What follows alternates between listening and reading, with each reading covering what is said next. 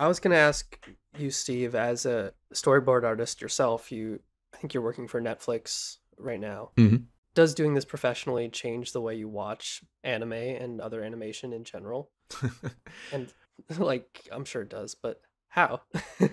My past experience, I haven't gotten to work on things quite like Fullmetal Alchemist or a whole lot of anime in general. But I think when there's any kind of like action sequence, that's when like I could flex my weebness.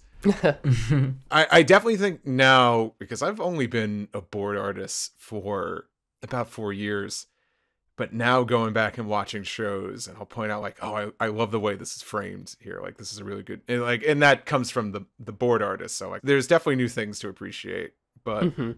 I do feel this from time to time, but not everything I watch hasn't been completely ruined for me by my profession. Like I just thought of something, and I'll put some friends on blast, but I don't care. I think one of the worst things is watching a show that your friends worked on, and it's like watching through like a family slideshow of their vacation. It's like it's like, oh, the beer bottle is on screen for like Yeah. 2 seconds. I don't give a shit. I want to hear. Oh, can I hear the story, please? Like, yeah, like, Yeah, it's funny because any story that's coming from an animator or artist animating is going to be, I was sitting in front of my computer and then maybe you've seen like videos of like Disney feature film board pitches and stuff where and this is still like a style of pitching that's done, but I've never done it because I've mostly just worked on scripted shows.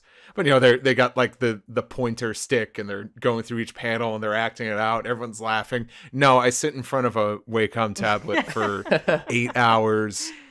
That does seem fun, though, what you just described before this. Oh, it was great. I would love to do something like that. Haven't had the chance, but